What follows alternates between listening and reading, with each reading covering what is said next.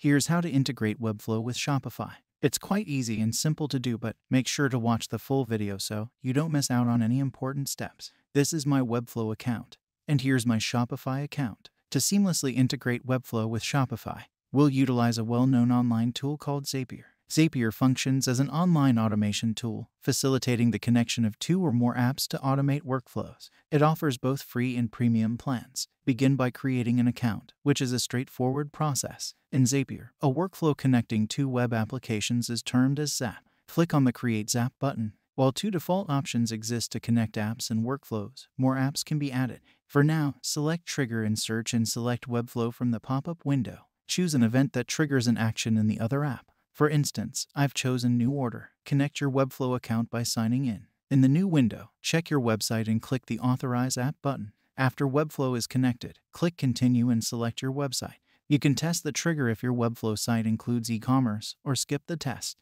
Now, select the Action app, in my case, Shopify. Note that Shopify requires a premium plan. Specify the action that will follow a new order in Webflow. I've chosen Create Customer. Connect your Shopify store to Zapier. Install the Zapier app in Shopify. Complete the fields for the selected action.